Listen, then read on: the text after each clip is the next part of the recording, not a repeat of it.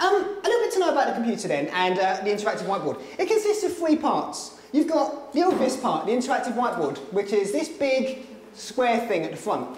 The interactive whiteboard is not like an iPad. It doesn't actually know what you're touching. The iPad's quite clever. You can touch it and it knows where your finger is.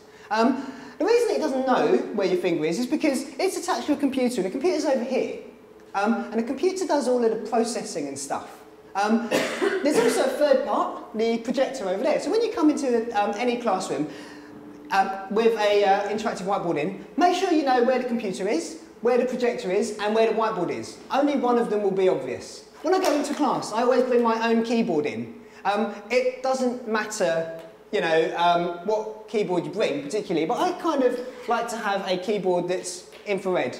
And the idea of this is that if they do put my computer over in the corner, I can take my infrared keyboard and I can go around and I can do this. And it scares the hell out of the children when you do this in your pocket or behind your back. Because they wonder how you've managed to Jedi mind control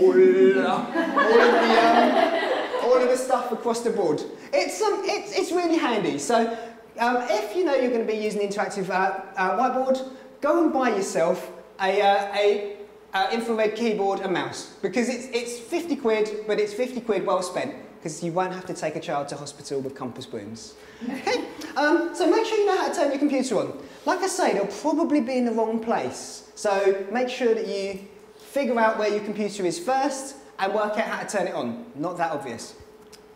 Turning on the projector, again, is sometimes not that obvious as well. Over here, in the university, we've got this little button here that says display on and display off, and that's really useful because it turns my projector on. In classrooms, however, chances are your projector will be attached to the ceiling, the children will have stolen the remote control, and you will need to stand on a table, on a chair on a table, to turn the thing on with your finger.